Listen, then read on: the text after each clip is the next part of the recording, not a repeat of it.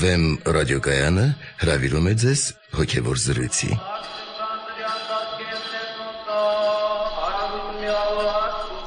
Հոգևոր զրույցների եթերում հոգեշնոր Հայր Շահե վարդապետ Անանյանը եւ լրագրող Արաքս Պողոսյանն են։ Աստվածօգնական Հայր Սուրբ։ Շարունակում ենք զրուցել Հին Ուխտի կարևորագույն իրադարձությունների շուրջ եւ այսօրվա հատվածը վերնագրել ենք Հովսեփ։ Ընթերցենք Աստվածաշնչյան հատվածը։ Հովսեփը 17 տարեկան էր, երբ իր եղբայրների հետ ոչխարներ էր արածեցնում։ Իր հոր կանանց Բալայի որդիներից եւ Զելփայի որդիներից փոքրն էր նա։ Որդիներն իրենց համար Իսրայելի մոտ վատաբանում էին Հովսեփին, բայց Իսրայելը Հովսեփին ավելի շատ էր սիրում, քան մնացած բոլոր որդիներին, որովհետեւ Հովսեփը նրա ծեր տարիքում ծնված որդին էր։ Նա նրա համար կարել էր տվել ծաղկազարդ մի պատմուճան, երբ նրա եղբայրները տեսան, որ իրենց հայրը նրան սիրում է իր բոլոր որդիներից ավելի, ատեցին նրան եւ նրա հետ հանգիստ խոսել չէին կարողանում։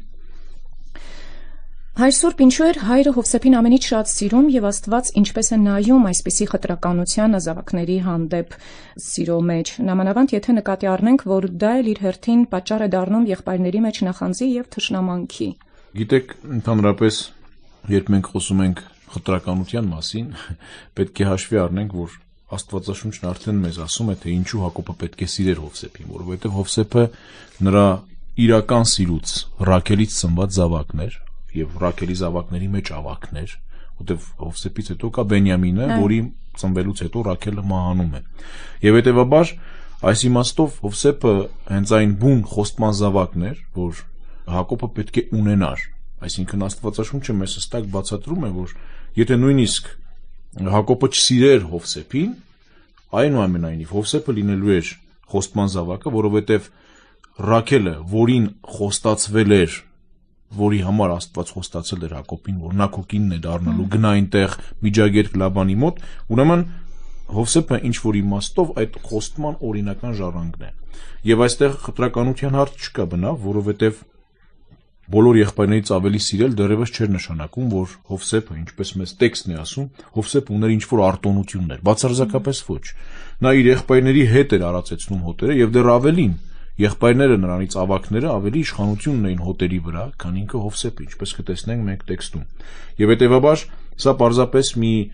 արտահայտումն է տեքստի տրամաբանության համաձայն, թե ինչու Հակոբը պետք է սիրեր Հովսեփին, որովհետեւ Հովսեփը նրա խոստման զավակն էր։ Առաջնեկը իր կնոջ, իր բուն սիրեցյալ կնոջ, որից պետք է հետագայում այդ սերունդը,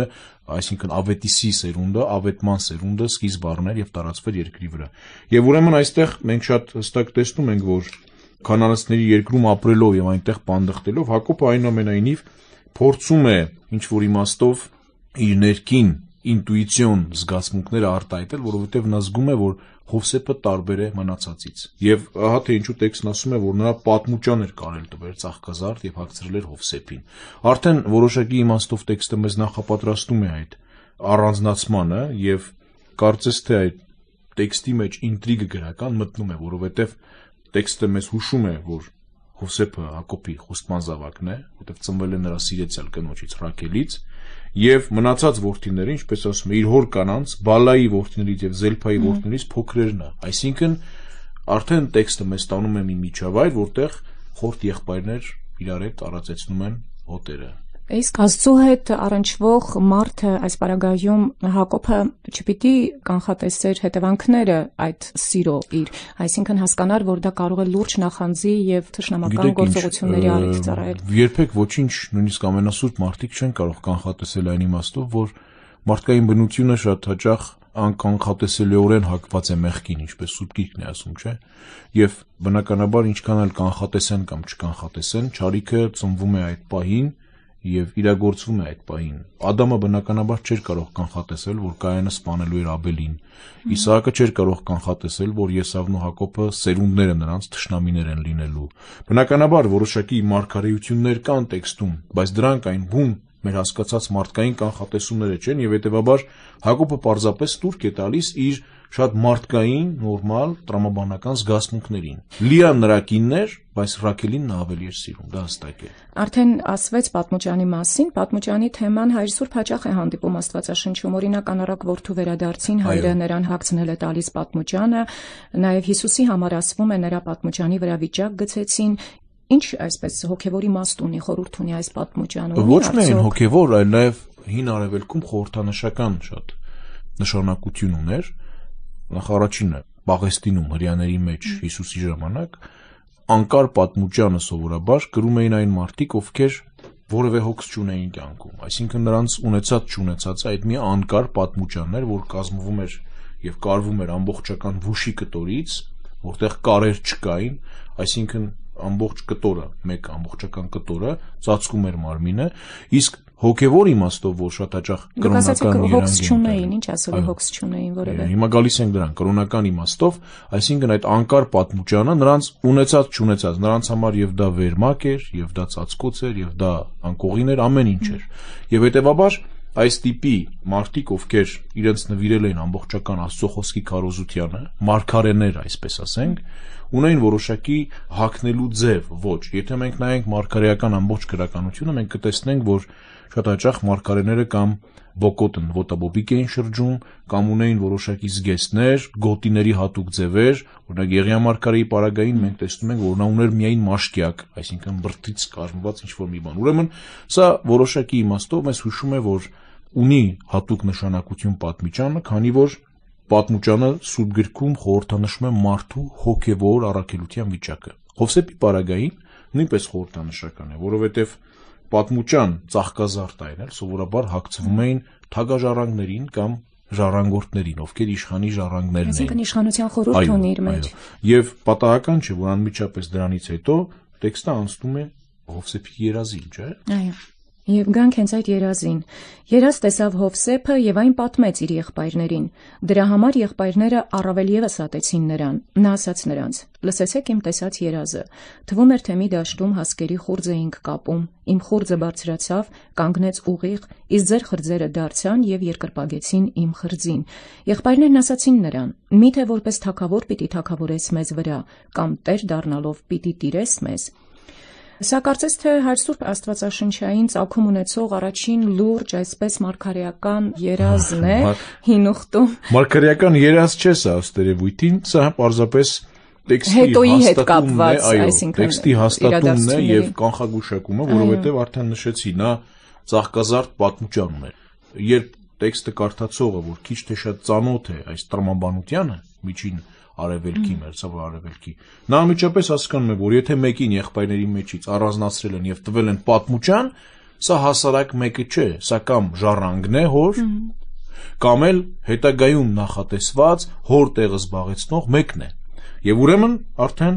դրանից հետո տեքստը բնականաբար գալիս է իր բուն միտք-բանին, ինչպես ասում են, եւ ահա այդ միտք-բանին արտահայտում է Հովսեփն ինքը։ Եվ հետաքրքիր է, առաջին անգամ եղբայրներն են բարկանում եւ ատում նրան առավել, միթե որպես թագավոր պիտի թագավորես մեզ վրա։ Երկրորդ դեպքում հայրն է ասում, որովհետեւ Արեգակն ու Լուսինը հայրն ու մայրն էին, 11 արդեն երկրորդ երազի պարագային։ Երկրորդ երազի պարագային հայրն է ասում նրան, որտեղ երկրորդ երազն ավելի է սաստկացնում, քանի որ հայրը եւ մայրը նույնիսկ պիտի նրան երկրպագեին։ Այսինքն տեքստի տրամաբանությունը մեզ տանում է կամաց-կամաց, արդեն սա կարծես նախաբանն է, այսպես ասենք, այն հերավոր պատմության, որ պիտի կատարվի Հովսեփի հետ Եգիպտոսում։ Հետաքրքիր է, որ մի կողմից Հակոբը այսպես սաստում է, եթե դու պետք է մեզ թագավորես, հիմա ես քո մայրը եղբայրները պիտի գանք եւ երկրպագենք քեզ։ Այո, բայց մյուս կողմից Աստվածաշունչն ասում է, որ հայրը մտքում պահեց Հովսեսի պատմածը։ Արդյոք դա վկայում է այն մասին, որ Հակոբը շատ ավել հասկացավ, որ այդ երազը Աստծուց էր եւ դրա մեջ անպայման կարևոր։ Միգուցե տեքստը որևէ հստակ բան չի ասում, բայց մենք այս արտահայտությանը, եթե նոր Կտակարանի հետ զուգահեռ տանենք, հանդիպում ենք Ղուկասու ավետարանում, երբ 13 տարեկան Հիսուս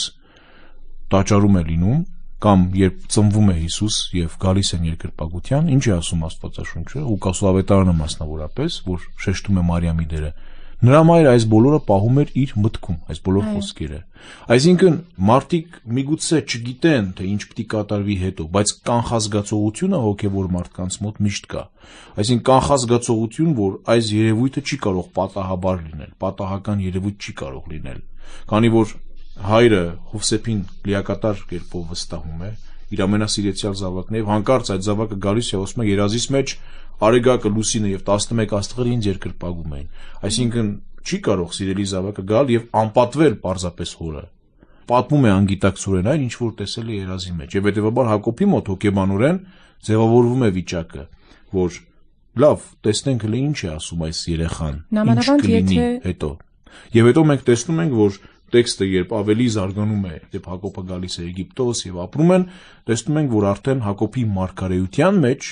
Սուրբ Գրքի վերջին գլխում, Հովսեփի հատվածը երբ մենք ընթերցում ենք, տեսնում ենք, որ այս մտքում պահված արտահայտվում է հստակորեն։ Նրա եղբայրները, երբ նա դեռ չէր մոտեցել իրենց, սա արդեն այն հատվածն է, երբ գնում են իրենց ոչխարները հոտերը արածեցնելու, դավ են նյութում իրենց եղբոր դեմ, այդ հատվածին է վերաբերում, նրա եղբայրները, երբ նա դեռ չէր մոտեցել իրենց, իրար մեջ չար խորհուրդ արեցին, որ սպանեն նրան։ Յուրաքանչյուրն իր եղբորը դիմելով ասում է. «Ահա երազատեսը գալիս է, եկեք սպանենք նրան, նետենք այստեղի հորերից մեկի մեջ եւ ասենք, թե վայրի գազանն է կերել նրան։ Այն ժամանակ տեսնենք, թե ինչ կլինեն նրա երազները»։ Փաստորեն Հին Ուխտում նախանձից հաշվեհարդար տեսնելը ոչ թե ծեծի ենթարկելու կամ մի այլ կերպ վնասելու ձևով էր այսպես արտահայտվում, այլ անմիջապես խնդիր էր դրվում լինել չլինելու, այսինքն սպանելու։ Անկամ եթե խոսքը պատանիների խոսքն այստեղ շատ հստակ է։ կոնֆլիկտին է վերաբերում։ Շատ հստակ է, որովհետև ինչու էր Հին Ուխտում սպանելն այդքան դյուրին։ Ոչ միայն Հին Ուխտում, Նոր Ուխտում էլ է սպանել ավելի դյուրին։ Եթե նայենք Հիսուսի ժամանակ թե ինչպիսի սպանություններ էին տեղի ունենում մասսայական նույնիսկ հռոմեացիների կողմից, մենք կարող ենք համոզվել, որ սպանելը միշտ էլ մարդկանց համար դյուրին է, որովհետև երբ մարդ կորցնում է ինքնատիրապետումը հոգևոր, նրա համար ցանկացած նմանատիպ մեղք շատ ավելի դյուրին է, որովհետև կա ինքնաարդարացման տարբերակը, այլընտրանքը։ Բայց այստեղ հարցը մեկ ուրիշ բնույթ է առնում, որովհետև նախ առաջին եւ ամենակարևոր հարցը այստեղ, ահա երազատեսը գալիս է։ Այս արտահայտությունը ուղղակի մեզ հիշեցնում է այն վտանգավոր երազը, որ հոր վրա էր նույնիսկ ազդել, որ միգուցե մի օր, եթե հանկարծ այդ երազը դարձավ իրականություն, ուրեմն պիտի երկրպագենք Հովսեփին։ Ավելի լավ է նրանից ձերբազատվենք հիմա, որպեսզի հետո այլևս երբեք նրան չերկրպագենք։ Եվ երկրորդ ամենակարևոր տեղը, սպանենք նրան, գցենք հորը, ասենք, վայրի գազանն է կերել նրան։ Վերջացավ, այսինքն հարցը կփակվի մեկընդմիշտ, հայրը իր մտքից կհանի այն վտանգավոր գաղափարը, որ Հովսեփը միգուցե երազի միջոցով Աստծո կանխատեսությամբ սահմանված է իբրև տիրակալ եղբայրների վրա, եւ հարցը կփակվի։ Եվ ահա թե ինչու, երբ նրան պետք է սպանեն կամ երբ Ռուբենն ասում է, եկեք գցենք նրան հորի մեջ, ինչ են անում, առաջին բանը որ անում են, նրա վրայից հանում են պատմուճանը, այսինքն նրան զրկում են այն իշխանությունից, այն պատվից, որ նրան տվել էր հայրը։ Եվ երբ Ռուբենը լսեց դա, նրանց ձեռքից փրկեց նրան, նա ասաց. «Չսպանենք նրան»։ Ռուբենն ավելացրեց. «Չթափենք նրա արյունը, այլ նետենք նրան այս անապատի հորերից մեկի մեջ, ձեռք մի տվեք նրան»։ Դա ասում էր, որպեսզի նրան փրկի նրանց ձեռքից եւ հասցնի իր հորը։ Ռուբենը այստեղ Հայրստուփ կարծես միակն էր, որ չէր ուզում եղբորը վնասած լինել։ Դա Ռուբենի սերնդին Հակոբի փոխանցած օրհնության վրա անդրադառնում է, երևում է այդ անդրադարձի մեջ։ Հակոբի օրհնության մեջ Ռուբենը միայն քննադատվում է, որովհետև մենք Սուրբ Գրքից գիտենք, որ Ռուբենը պղծել էր հոր մահիճը եւ անօրինական հարաբերության մեջ էր մտել հոր կանանցից հարճերից մեկի հետ։ Բայց շատ հետաքրքիր է, որ այստեղ Ռուբենն ինքնըստինքյան պետք է այդ դերը ստանձներ, որովհետև նա ավակն էր, որդիների միջից նա ավակն էր եւ բնականաբար կարծես նրա մոտ այդ հայրական զգացումը արտնացել էր, որովհետև ի վերջո, ինչպես Սուրբ Գիրքը մեզ ասում է, կարծես այստեղ ավակի եւ կրտսերի փոխհարաբերությունն է ձևավորվում։ Ռուբենը ամենաավակ եղբայրն է,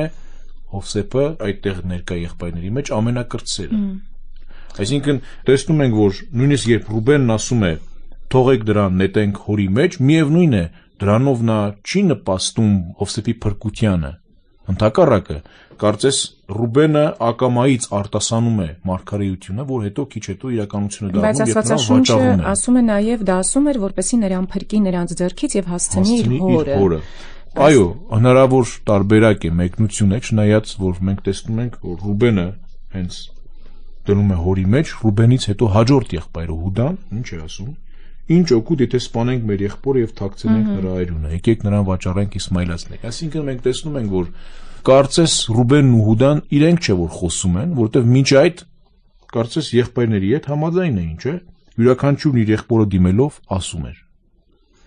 Կարծես ներքին տեքստի տրամաբանության մեջ ինչ որ մի աներևույթ ուժ խառնում է նրանց ծրագիրը։ Տեքստի կառուցվածքը, եթե մենք նայենք, տեսնենք, որ նախ տեքստը նկարագրում է եղբայրների մեջ տարածվող շշուկը, յուրաքանչյուրը մեկին ինչ է ասում։ Այսինքն այստեղ զանազանում չկա, բոլորն էլ նույն մտքին են, եկեք սպանենք սրան։ Բայց հետո կամաց այդ խորհուրդը, չար խորհուրդը ցրվում է ինչ-որ մի աներևույթ ուժի պատճառով, որովհետև այդ աներևույթ ուժը արդեն երազի մեջ կանխատեսել էր, որ Հովսեփը դառնալու է եղբայրների տիրակալը։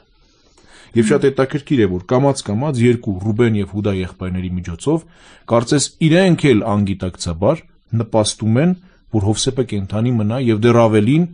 տեղափոխվի մի այլ երկիր, Եգիպտոս։ Երբ Հովսեփը եկավ իր եղբայրների մոտ, նրանք նրա վրայից հանեցին ծաղկազարդ պատմուճանը եւ նրան նետեցին հորի մեջ։ Հորը դատարկ էր, մեջը ջուր չկար։ Նրանք նստեցին հաց ուտելու, եւ այս վերևում, որ նաեւ ասում է եկեք սպանենք նրան։ Տեսնենք թե ինչ կլինի հետո նրա երազները։ Հովսեփ գեղեցիկի կերպարը Հայր Սուրբ կարելի է համեմատել Աստծո որդու հետ, թե ինչպես ցանկացան նրա մահը, նյութեցին այդ մահը, պատմուճանը վրայից վերցնելով եւ հորը նետելով։ Անշուշտ Հովսեփ գեղեցիկ կամ իմաստունը շատ ու շատ հայրաբանական երկերում եւ եկեղեցու հիմներգություններում համեմատվում է ուղղակիորեն Հիսուս Քրիստոսի հետ, որովհետեւ շատ ու շատ կետերում պարզապես ակներև է, ակնբախ է այդ նմանությունը տիպաբանական, որովհետև նախ Հովսեփն այստեղ համարվում է իմաստուն, Հովսեփ իմաստուն եւ պատահական չէ, որ 36-ից 50-րդ գլուխները Հին Կտակարանի ուսումնասիրողները համարում են կարծես ծննդոց գրքին կցված հետագա մի հավելում, որ շատ ավելի իմաստասիրական ժանրի մի պատմվածք է, որտեղ պատմում է Հովսեփի իմաստության մասին եւ գիտենք, որ Հիսուս Քրիստոս շատ հաճախ համեմատվում է հոր իմաստության հետ, չէ՞։ Սա առաջին կարևոր կետն է։ Երկրորդ կարևոր կետը, որ Հիսուս Քրիստոս մտավ մի ազգի մեջ, հրեաների մեջ, իսրայելացիների մեջ, որոնք իրենց համարվում էին բոլոր ազգերից ավելի ավագ, որովհետև նրանք ունեին իրենց հոր օրհնությունը, նրանք իրենց հոր զավակն էին եւ Հիսուս Հովանովետարանում ինչ է ասում, դուք ձեզ Աբրահամի զավակներ եք համարում, չէ՞։ Այսինքն նույն տարբերակն է, Հիսուս Քրիստոս նրանց մեջ գալիս է իբրև կրտսեր եղբայր, որովհետև նրանք ասում են դեռ 50 տարեկան էլ չկաս եւ Աբրահամին տեսար, այսինքն անմիջապես տարիքի հարցը կա, եւ որ ամենակարևորն է այս պատմուճանի երևույթը, ինչպես արդեն նշեցինք, այստեղ էլ նույնպես մարգարեական երանգ կա անշուշտ, որովհետեւ այդ մարգարեությունը պատմուճանի մասին արկա է հետագայում նաեւ արդեն ավելանում է Սամոսների մեջ եւ Մեսիայի կերպարի մի անբաժան մասն է կազմում պատմուճանը, անկար պատմուճանը։ Եվ հետաքրքիր է նաեւ այդ պահը, որ եղբայրները նրան գցում են հորը եւ հետո նստում են հաց ուտելու։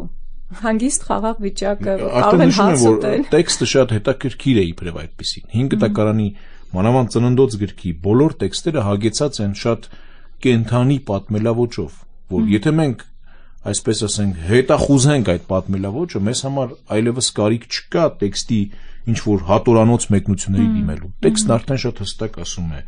Նրա մեջ ջուր չկար, այսինքն նույնիսկ հորի մեջ ջուր չկար, որ Հովսեփը այդ տոթի մեջ մի կում ջուր առներ։ Եվ հակառակ դրան նրանք նստեցին հաց ուտելու։ Այո։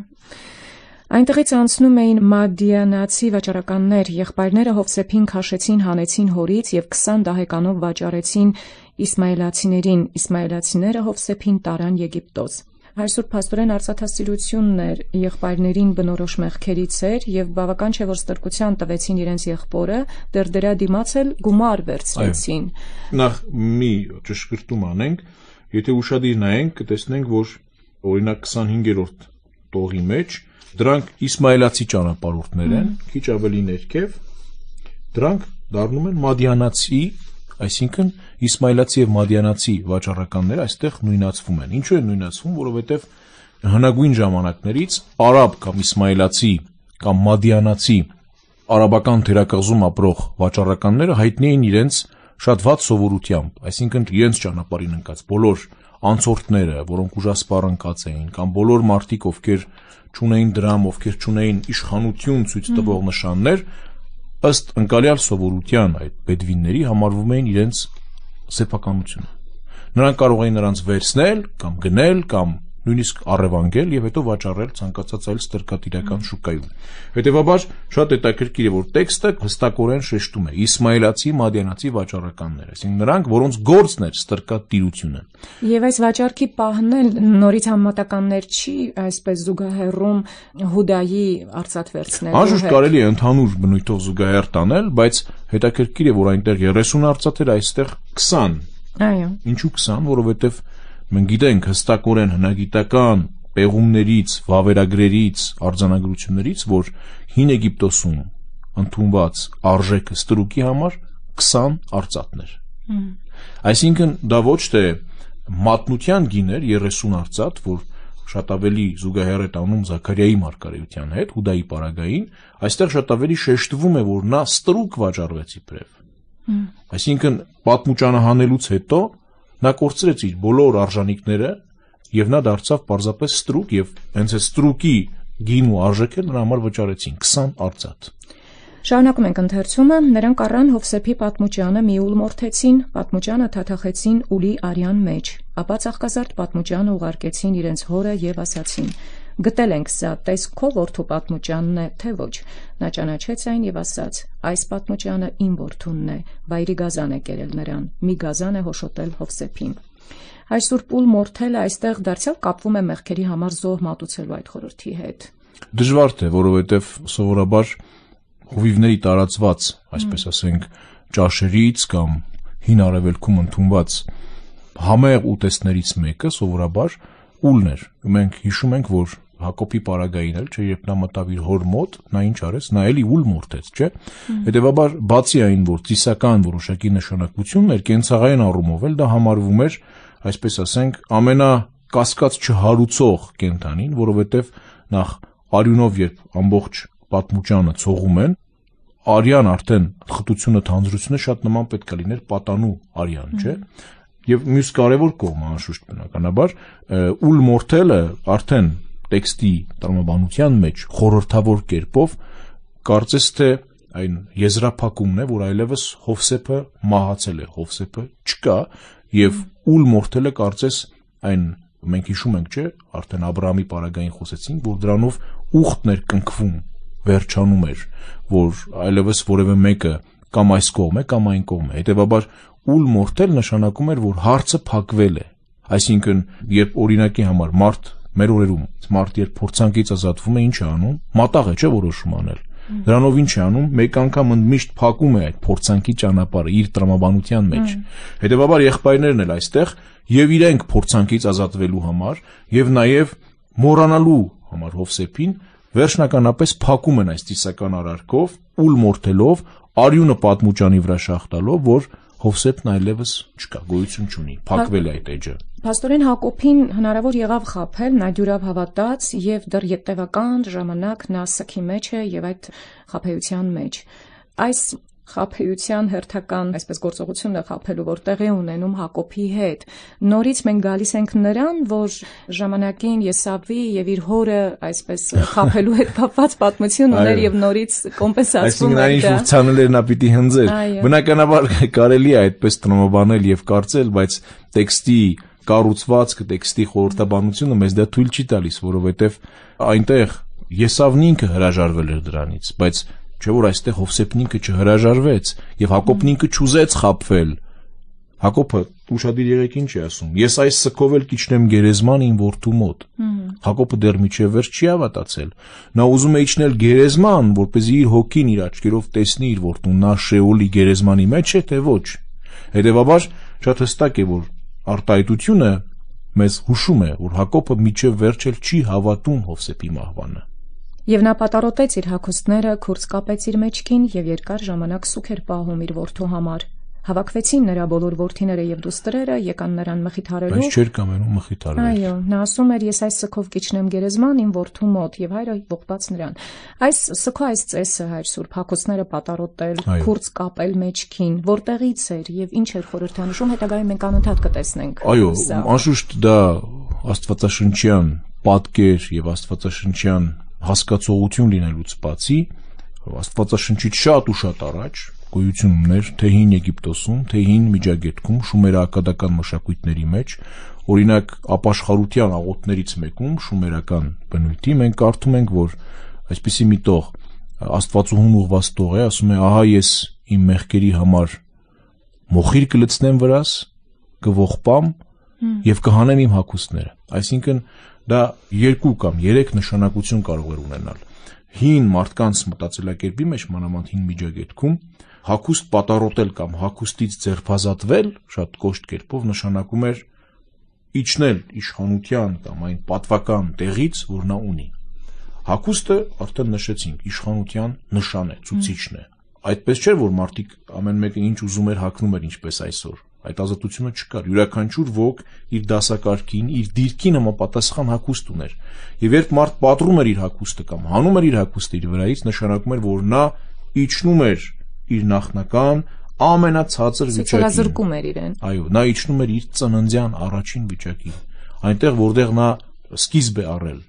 Եվ երբ սկիզբ էր առնում, բնականաբար առաջին հարցը որն էր, ինչու ծնվեցի, որ այս օրը տեսնեմ, առաջին հարցը սա է։ Երկրորդ, մոխիրը ընդհանրապես, մոխիր ցանել կամ հող ցանել իր վրա, հենց այդ մտքի հետ էլ ասոցացվում էր, որ ես էլ արժանի լինեմ այդ բախտին, այսինքն մեռնողի հետ գնամ, ինչու եմ այլևս ապրում։ Եվ երրորդ կարևոր ցուցիչը, որ շատ կարևոր է կրոնագիտական իմաստով այստեղ, ողբալը ընդհանրապես որոշակի ժամանակաշրջան էր տևում։ Ինչու, որովհետև համարվում էր, որ այդ ողբի ընթացքում սովորաբար մեռնողի հոգու հետ ամեն բան հանգիստ է լինելու, որովհետև նրան հիշում են այնտեղ եւ նրա համար ողբում են, կամենում են միանալ նրան, եւ դա ուժ է տալու, դա հատկապես տարածված էր հեթանոսական կրոնների մեջ, ուժ է տալու հոգուն, որպեսզի նա ապահով հասնի այնտեղ, որտեղ նրա համար նախատեսված է, այսինքն անդենական աշխարհ։ Եվ ուրեմն այս հատվածին մենք հետագայում հանդիպելու ենք, երբ օրինակ Հակոբի որդիներն են Հակոբի համար ողբում, երբ Մովսեսի համար իսրայելացիները դաշտում 40 օր շարունակ ողբում են, երբ նույնիսկ Նոր Կտակարանում քահանայապետը Քրիստոսի բերանից լսելով խոսքը պատռում է իր պատմուճան, այսինքն սա շատ տարածված ժեստ է, նշան, որով մարդիկ արտահայտում են իրենց բարձրագույն ոչ թե դժգոհությունը, այլ սարսափը կատարված դեպքի առնչությամբ։ Եվ այստեղ փոքրիկ շեղում է գնում սյուժետային, մի պահ Հովսեփին հանգիստ է թողնում Աստվածաշունչը եւ անդրադառնում Հուդային։ Հուդան տեսավ Քանանանցի մի մարդու դստերը, որի անունը Շավա էր։ Նա ամուսնացավ նրա հետ եւ նրանից որդիներ ունեցավ։ Հուդան իր անդրանիկ որդի Էրի համար մի կին առավ, որի անունը Թամար էր։ Հուդայի անդրանիկ որդի Էրը հաճելի չթվաց Տիրոջը եւ Աստված առավ նրա հոգին։ Այս Աստված առավ նրա հոգին, որտեղ հաճելի չթվաց Տիրոջը, Հին Ուխտում Հայր Սուրբ, եթե մեկը վաղաժամ մեռնում էր, դա նշան էր, որ Տիրոջը հաճելի չէր նրա երկրային կյանքը։ Գրեթե միշտ, այո, գրեթե միշտ, որովհետեւ հասկացողությունը, ըմբռնումը կար, որ մարդը գաղտնի կերպով ինչ-որ մի բան արել է եւ ահա հիմա վրեժի համար հատուցվում է։ Սովորաբար այս դրվագը ես չէի անվանի շեղում, որովհետեւ սա հրաշալիորեն հարմոնիկ սյուժետային ուղղակի սյուժետային իմաստով նույնիսկ հարմոնիկ կառուցվածքի մեջ է։ Նայեք ինչու։ Հիմա Հովսեփը լքեց պատմության, այսպես ասենք, բեմը հարթակը մի պահ, նա միջև կհասնի Եգիպտոս Պետապրեսի մոտ, տեղի ունենում մի այլ դեպք, որ խոստման ճանապարհի վրա է մեզ տանում։ Ինչ է տեղի ունենում։ Հուդայից եւ Թամարից ծնվում է մեկը,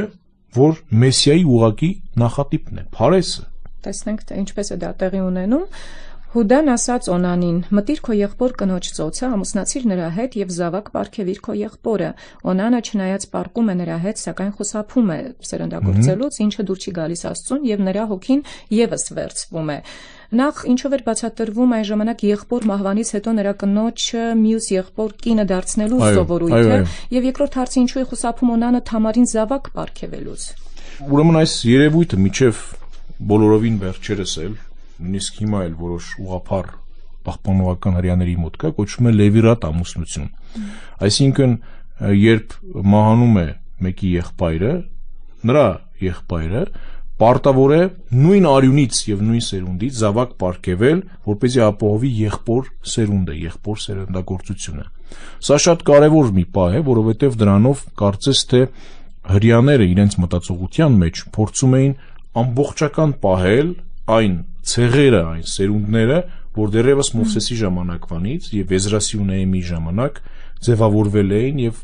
ապրում էին երկրի վրա։ Սա կոչվում է ընդհանրապես հրեական մտածողության մեջ ցեղի եւ սերնդի մաքրություն։ Դա ոչ միայն արյան մաքրությունն, այլ նաեւ այն ժառանգության, այն աշխարհի վաղճանին նրանց տրվող ժառանգության ամբողջական չպիտի կա խառնվի այդ արյանը։ Եվ շատ կարեւոր է, որ ինչու Օնանը չուզեց, որովհետեւ նախանց կար, նա չուզեց պարզապես, որ եղբայրը նույնպես ժառանգ ունենա եւ այդ ժառանգությունից նրան բաժին հասնի։ Շատ հստակ է, շատ տրամաբանական եւ շատ նորմալ, ինչը շատ հաճախ այսօր էլ պատահում է հրեական լևիրատ ամուսնություն կիրառող հասարակությունների մեջ։ Եվ այսպես կարճ անցնենք այս մանրամասների վրայով, Հուդան վախենալով, որ իր երրորդ որդու հետ էլ նույնը կպատահի,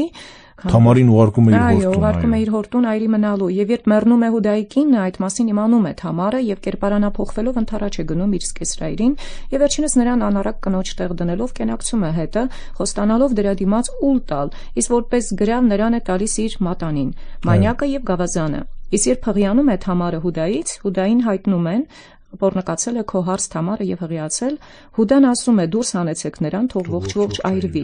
Իրեն տանելու ճանապարհին Թամարը գրավներն ուղարկում էր սկեսրայրին, ասելով ես հղիացել եմ այն տղամարդուց, որին պատկանում են այս գրավները, եւ ավելացնում ճանաչիրումն են այս մատանին, մանյակը եւ գավազանը։ Հուդան ճանաչում է դրանք եւ ասում նա ավելի արդար է, քան ես, որովհետեւ նրան իմ որդի Սելոմին կնության չտվեցի։ Ինչու Հիսուսի ազգաբանության մեջ Թամարի պես հետո տեսնելու ենք անառակ կինն էլ մաս է կազմում, մաս է ունենում եւ եթե նկատի ունենանք, որ նրանից ծնված որդուց է շարունակվում այդ ազգատոհը։ Շատ լավ հարց է, որովհետեւ ոչ միայն Թամարը կա Հիսուսի ազգաբանության մեջ, կա Ռախաբը եւ կա Ռութը։ Հիմա երբ մենք նայում ենք այս 3 հիմնական կանանց, որտեղ 4-րդը արդեն Մարիամ Աստվածածինն է, հետաքրքիր որ նրանցից յուրաքանչյուրը տարածված, ընդունված, ընդհանրացած օրենքի հետ ինչ որ խնդիր ունի։ Հիմա նայենք Թամարի պարագային։ Թամարը օրենքի համաձայն առանց իր ամուսնու հղիացել է, ուրեմն պիտի այրվի կամ պիտի քարկոծվի։ Բայց նախքան օրենքը կիրառելը, էլի մենք տեսնում ենք, որ ինչ որ աներևույթ ուժ միջամտելով, ինչ է անում, փրկում է նրան, որովհետև կա ծրագիր, բայց Թամարը այս պարագային կարծես թե շրջանցում է օրենքը, որովհետև նա ավելի արդար է, քան օրենքին նախանձախնդիր մարդիկ, այս դեպքում Հուդան, որովհետև Հուդան իր դիտավորությամբ նա իրավունք ուներ Թամարին տուն ուղարկելու եւ ասելու դու այրի ես գնա քո հորտուն ապրիր, բայց իր դիտավորությամբ նա ոչ թե Թամարի համար լավություն էր անում, այլ նա կամենում էր փրկել իր որդուն,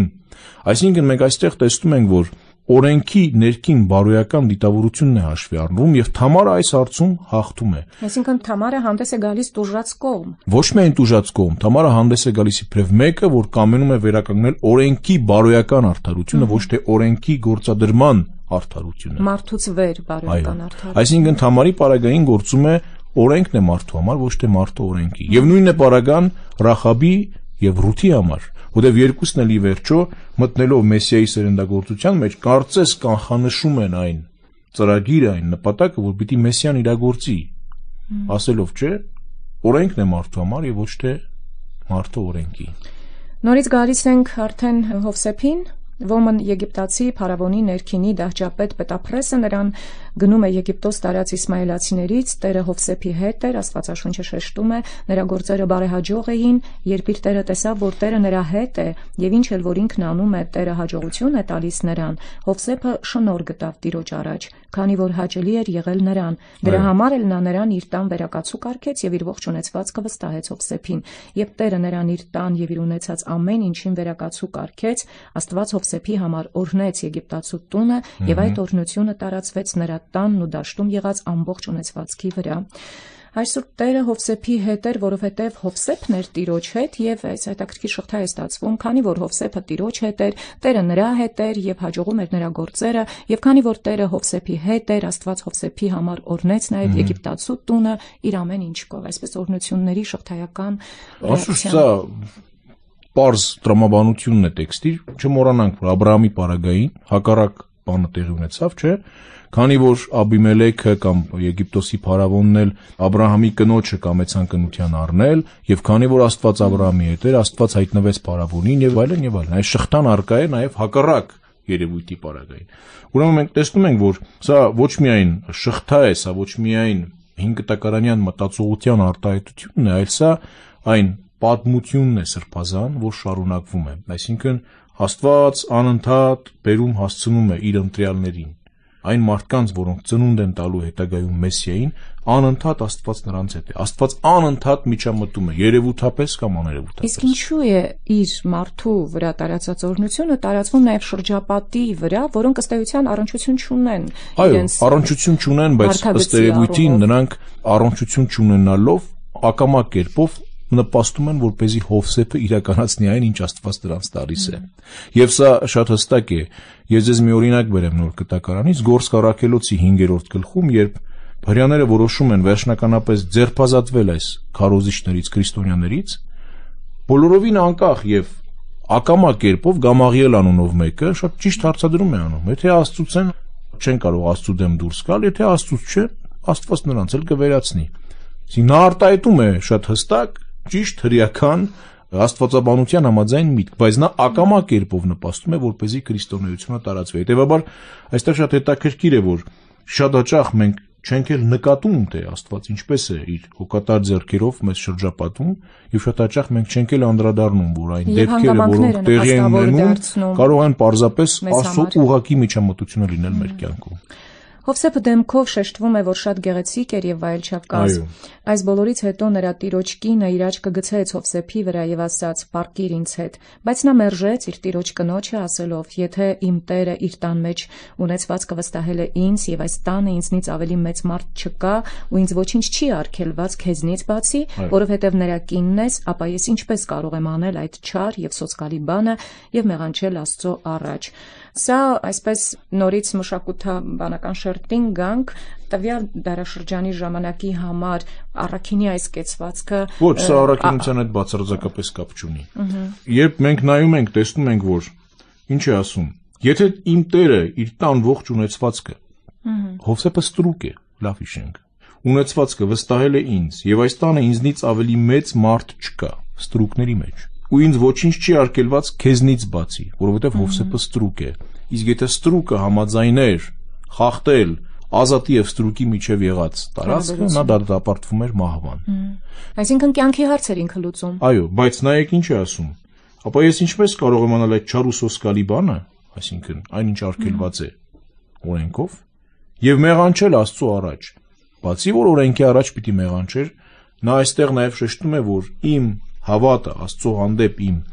զգացումը ինձ թույլ չի տալիս, որ ես գործեմ ոչ միայն օրենքի խախտում, այլ նաև բարոյական խախտում։ Այս իմաստով Հովսեփը բնականաբար կամաց արդեն սկսում է Եգիպտոսի քաղաքական կյանքում առանձնանալ, որովհետև հետո մենք կտեսնենք Հովսեփը շատ ավելի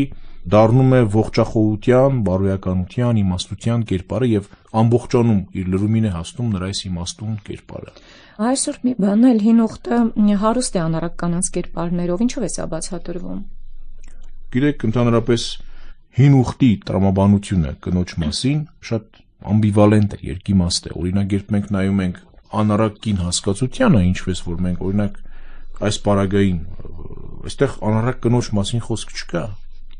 Փարավոնի կինը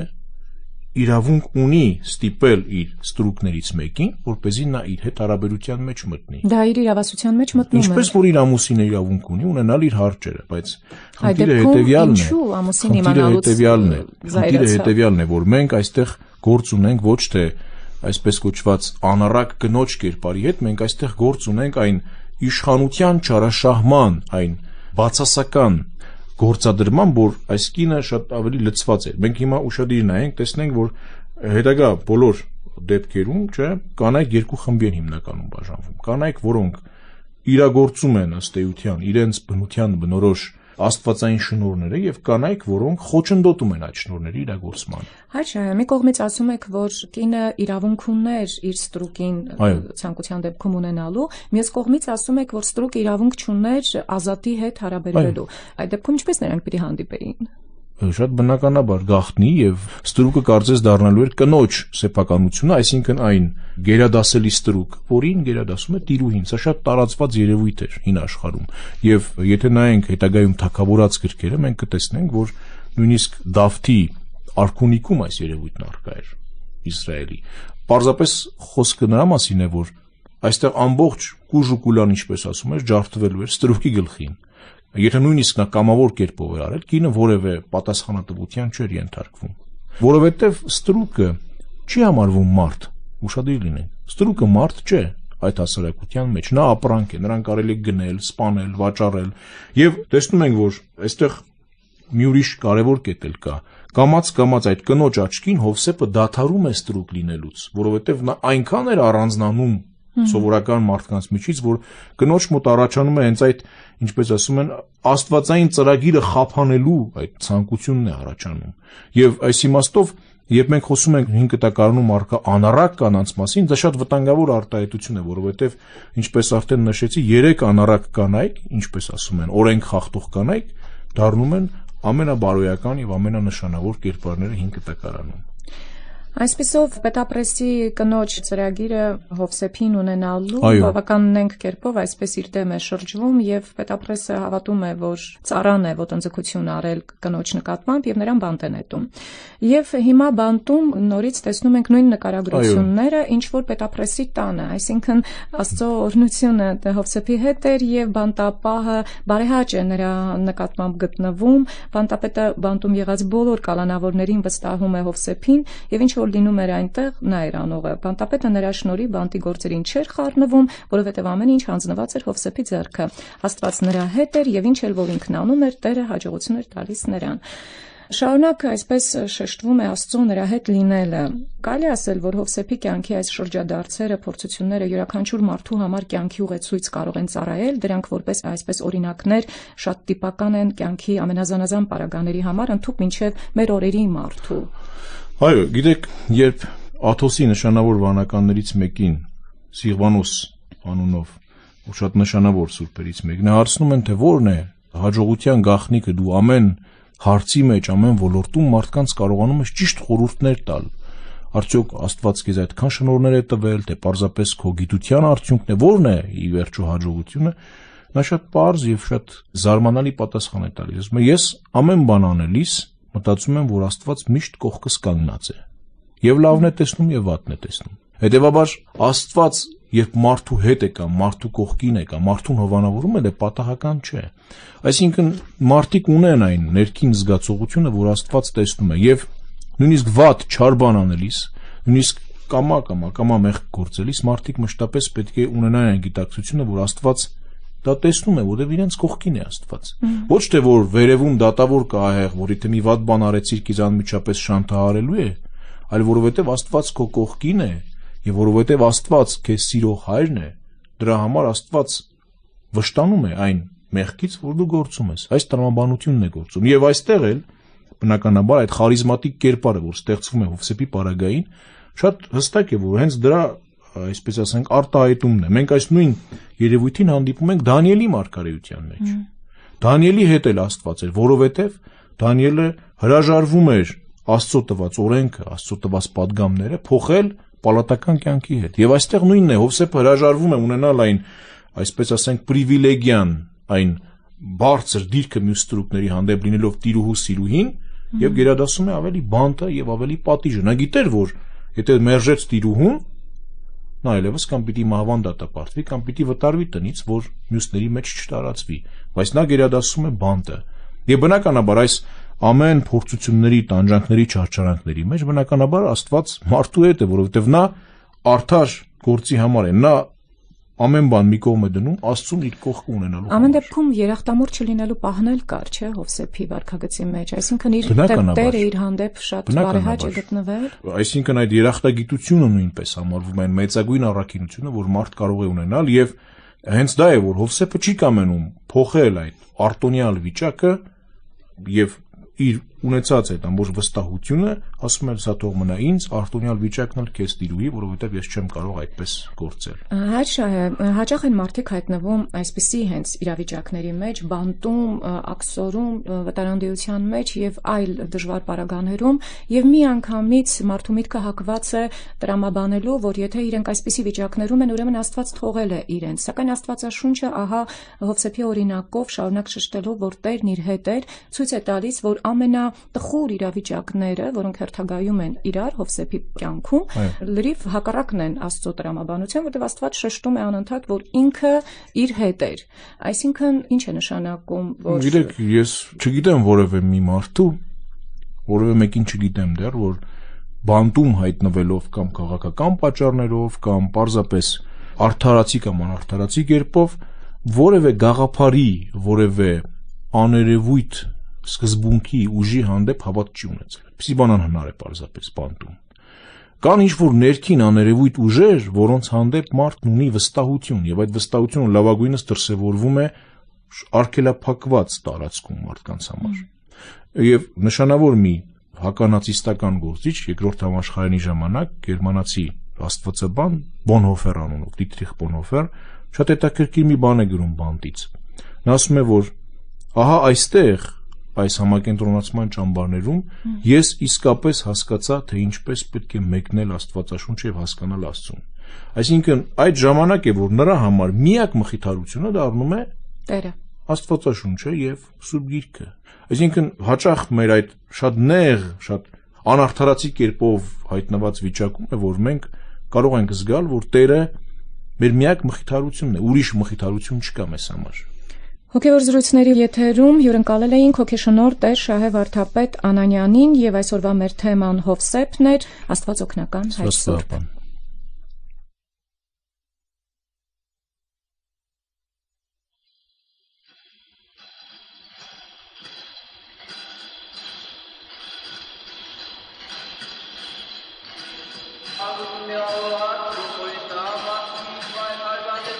Հոգևոր զրույցներ հաղորդաշարի հերթական հաղորդումը վարեց Արաքս Պողոսյանը։